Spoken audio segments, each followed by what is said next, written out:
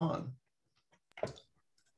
Our next presentation is from the Bureau of Safety and Environmental Enforcement, BSEE, Oil Spill Response Research Update. Our presenter is going to be Karen Stone. She serves as a program manager and oil spill response engineer in the Oil Spill Preparedness Division of the Bureau of Safety and Environmental Enforcement. BSEE is an agency under the U.S. Department of the Interior that oversees oil production on the Outer Continental Shelf. Karen's area of expertise are in situ burn of oil as a response technique and emulsion chemistry. So please welcome Karen, and thank you for being here, Karen. All right, glad to be here. Good morning, everybody. It's almost afternoon for me here in the Northern Virginia area, where it is snowy and freezing rain and just lovely winter weather. But I'm really excited to be here. I'm going to be sharing BSEE's agency update for you. For those of you new to oil spill response, BSEE stands for the Bureau of Safety and Environmental Enforcement, and we are part of the Department of the Interior. And I am going to share a lot of our active projects with you today. So I'm just getting a very, very high level overview because most, if not all, of the principal investigators on this research are actually going to be presenting today or later in the week. The goal of our research is to proactively shape the landscape of offshore oil spill research. Over the past 30 years, BSEE and the agency, our predecessor, have well over 300 oil spill response related research. And our major focus really is to improve the methods and technologies used for oil spill detection, containment, treatment, recovery, and cleanup. And at the bottom of this slide, I have the link of where you can find our research. If you didn't capture it here, I actually have included it on the last slide, and you can get it there. And also this presentation is going to be shared after the workshop. To start with, I really wanted to introduce you to our team so you know who the different players are. We are led by Eric Miller. Eric Miller is the chief of BSEE's Oil Spill Preparedness Division. And Eric holds a BS in Marine Science and 2 masters, one in chemistry and one in environmental science. The response research branch that I'm part of is led by Dr. Candy Hudson. Candy is the chief of our branch, and she earned her BS and MS degrees in mechanical engineering, and she holds a PhD in materials science and engineering.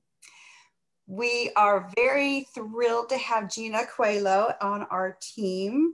Most of you know Gina. She has been around the oil spill response community for a while, and she's going to be heading up our chemical treatments portfolio.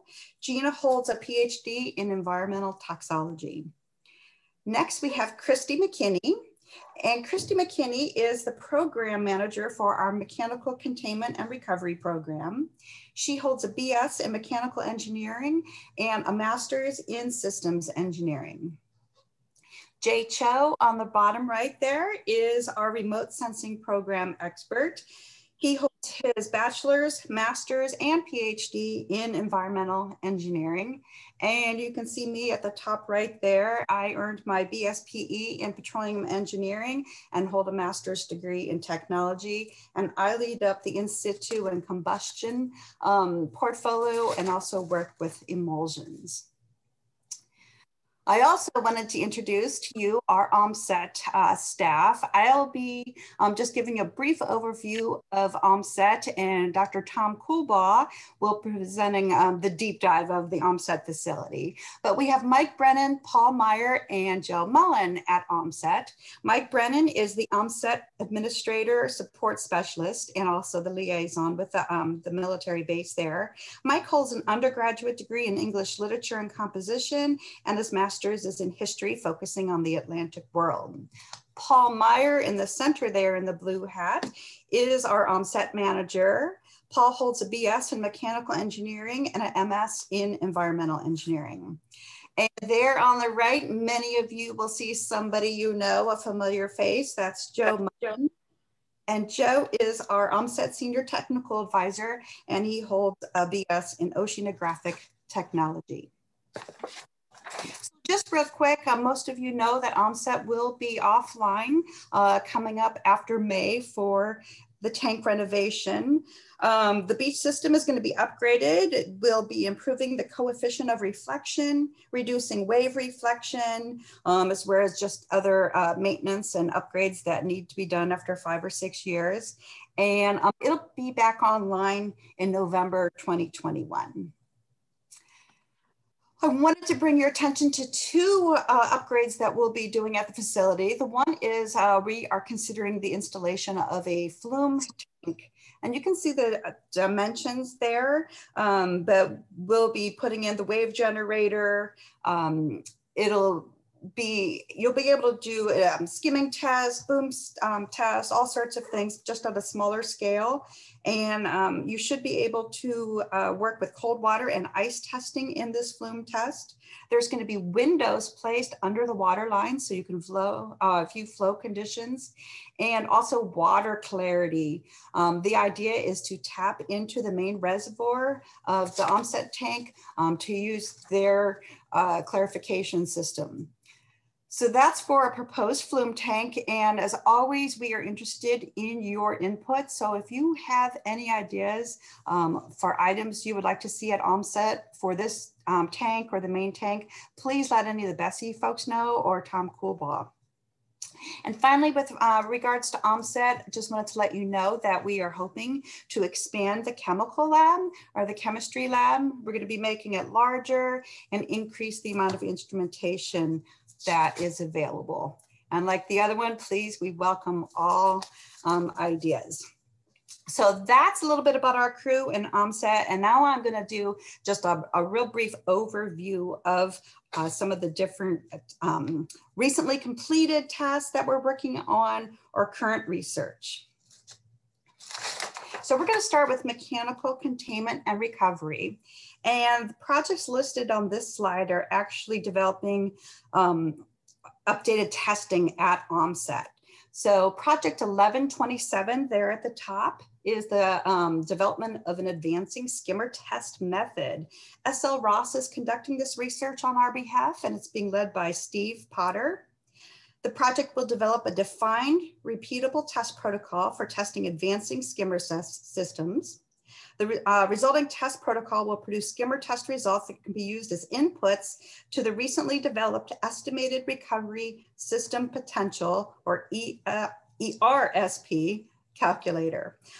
We hope that this protocol will be introduced to the ASTM 20 committee, F20 that is, and for their consideration into incorporation into an ASTM standard. Project 7024 is a BSEE project with Christy McKinney, Dave DeVitas, and Grant Coolbaugh to develop a field scale test method for type 1 sorbents. And this protocol will be socialized as well to the ASTM F20 committee with the goal of incorporation into an ASTM standard. We're hoping that it can provide repeatable, unbiased field scale test results to our stakeholders, including industry, oil spill removal organizations, manufacturers, and other type 1 sorbent products.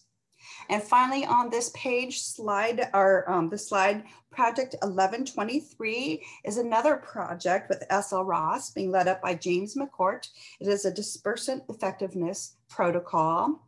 And the outcome will provide a procedure and protocol for dispersive effectiveness testing. This is an update to a 2001 protocol that was in effect at the OMSET facility. But a lot has changed since 2001. So we have new wave generator. We have a greater understanding of the ambient chemical levels in the tank. We have technology for controlling the oil on the surface of the water. So this this protocol is being updated. And again, like the others, it is being submitted to ASTM for consideration as an ASTM standard. On this slide, we have projects that are continuation of earlier BSEE projects that came into us as proof of concepts. On the left there, you will see Project 1103. This is advancement of an oil thickness sensor, and it's going to be, 2 prototypes are being developed to advance the original work. The first one is for a handheld unit, and you'll see there's a telescoping pole that can be extended to measure oil thickness either from the side of a vessel or off a test tank. On the handle there, you can see that the oil thickness can be read directly from that tool. And you'll also see like a fishing harness there for the user to help with that as the pole gets extended.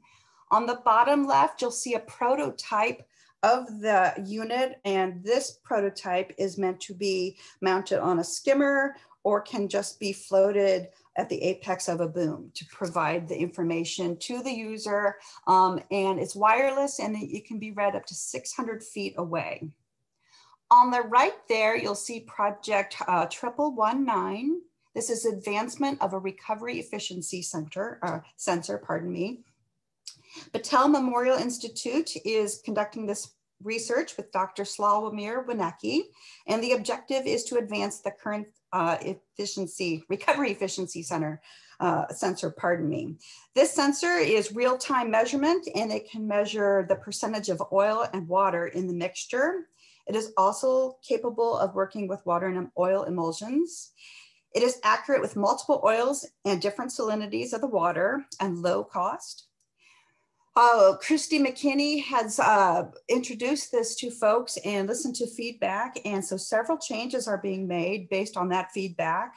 The sensor will be attached to, or be able to be attached to different recovery hose diameters. And also this has wireless communications as well. These next projects have an Arctic focus. On the left, or on the top, pardon me, we have Project 1102, and this is the Vessel Ice Management System conducted by Serco with Dr. Gregory Johnson. And the objective was to design, build, and test an ice deflection system. And if this looks familiar, that's because it is. This was, the original project was a joint industry project developed for the More Ice program. And this project is taking the recommendations from that final report and implementing those. The new system will focus on simplicity, scalability, ease of operation, deployability, and will expand the number of skimming systems for which it can be paired. On the bottom right there, we have Project 1105, Recovery of Oil Under Solid Ice. It's an ROV system being developed by Phoenix International, and Daniel Pohl is the principal investigator on this one. This project is developing an ROV mounted tooling skid to detect, inspect, and recover pockets of oil under ice. The ROV will be able to scrape and remove oil-laden ice crystals that form on the underside of the ice. It'll be done in several phases, but eventually the tooling skid will have a pumping skid or system, a manipulator arm with collection nozzle and a scraping tool, have a navigation system, and also will include lighting to allow differentiation of oil, water, and ice. And finally, for this area of mechanical recovery, we have Project 1144, and this is an enhancement to OMSET for their ice testing capabilities. And as you can see here on the slide, we have several projects that have involved ice.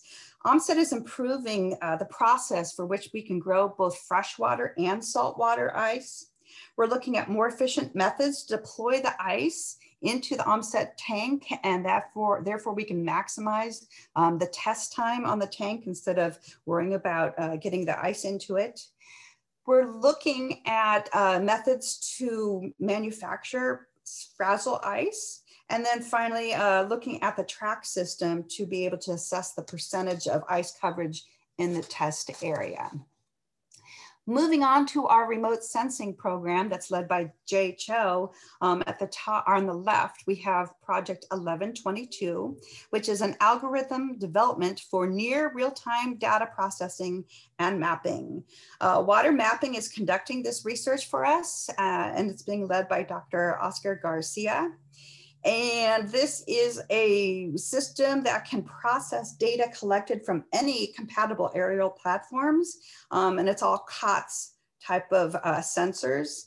And the algorithm that water mapping will develop will be capable of identifying areas and locations of actionable oils to response units in real time for tactical positioning and near real time for response planning.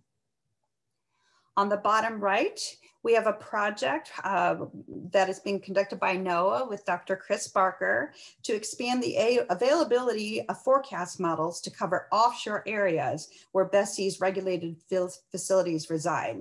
This added feature will enable the ability to run web GNOME more easily using available operational forecast models. Couple more remote sensing projects for you. On the top, we have Project 1121, which is the oil detection and thickness estimation. And this is being conducted by the American University of Beirut, being led by Dr. Ahmad El-Haj. And they are using electrical capacitance tomography, ECT, a lot easier to say there, sensing for oil detection and thickness estimation under ice. The middle project there, 1132, is a LiDAR characterization project. This is being conducted by the Naval Research Lab, NRL, with Dr. Damien Gisette. And it's a process to automate the process to display visualization of oil characteristics, including oil type, thickness, and depth, all using LiDAR technology. And finally, on the bottom there, we have Project 1144, which is, I'm just going to let it there. It's basically some radar that is being developed by Pacific Northwest National Laboratory, PNNL, with Dr. Robert Jeters. And this technology is using commercial off-the-shelf hardware to demonstrate oil detection in and under sea ice with FMCW radar and looking at the latest in commercial subcomponents and subsystems. Moving on to my portfolio, which is combustion and in situ burning. On the left there, I have a project that is being developed by NRL under Dr. Steve Tuttle. And most of you, if you've been around, you've heard me talk about this project, but we're almost ready to commercialize it. So I'm really excited to see this baby off.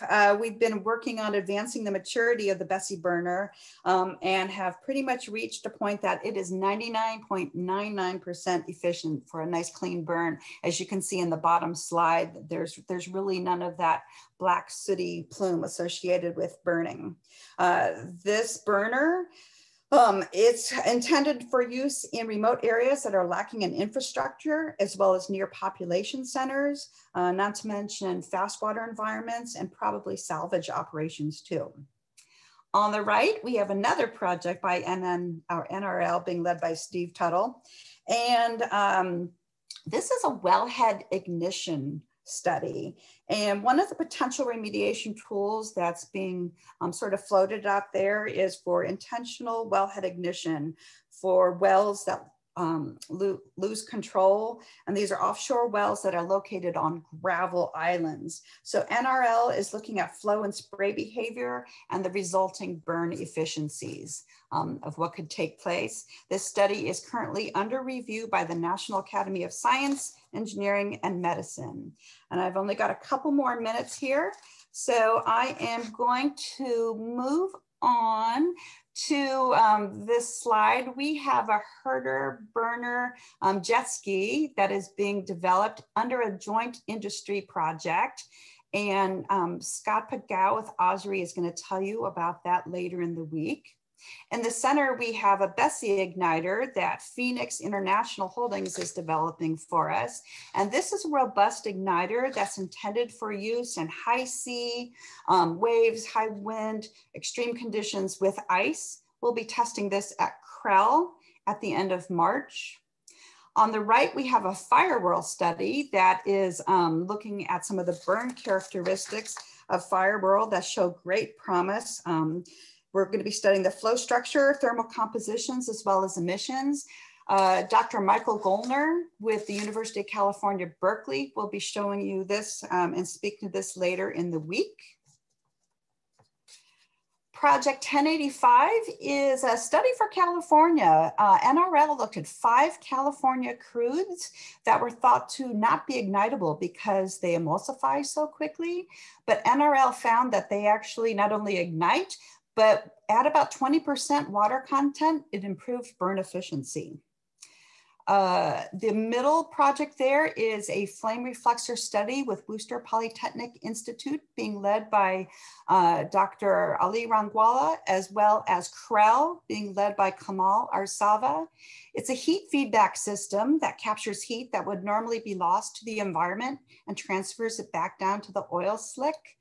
And this will be demonstrated at the Moby Burns later this summer in Canada. And there on the bottom, we have another project that will be demonstrated at Moby. And this is a linear burn project. You can see instead of the typical catenary shape, we're testing in a long stem. And this will be part of the burning tongue that will take place this summer at Moby. And finally, my final slide here, I have 2 projects. One is the in situ burning quantification system being developed by ARA under Paul Panetta and Rick Byrne. We're using acoustics and photography to quantify burn rate and burn volume. And this will be tested up at Poker Flat this summer. So we're excited to be up there testing at that facility. And finally, on the bottom right there, we have Project 7025, which is a study that is looking at the behavior of oil on ice after 60 days to see what the behavior is.